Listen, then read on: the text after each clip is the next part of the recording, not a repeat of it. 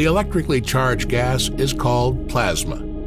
The plasma drags the magnetic field further outwards. The magnetic field stretches and twists like a rubber band, and then the rubber band breaks.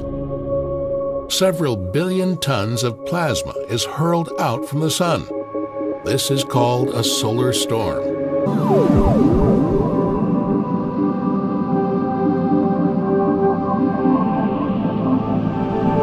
And after 18 hours, the solar storm reaches Earth.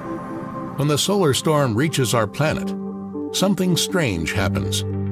An invisible shield, the Earth's magnetic field, deflects the storm. The magnetic fields couple together and create a funnel where the gas streams down on the daylight side of the pole.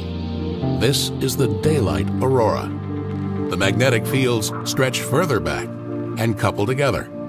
The magnetic rubber band breaks, and gas from the solar storm streams along the magnetic lines towards the poles on the night side. This is the nighttime aurora.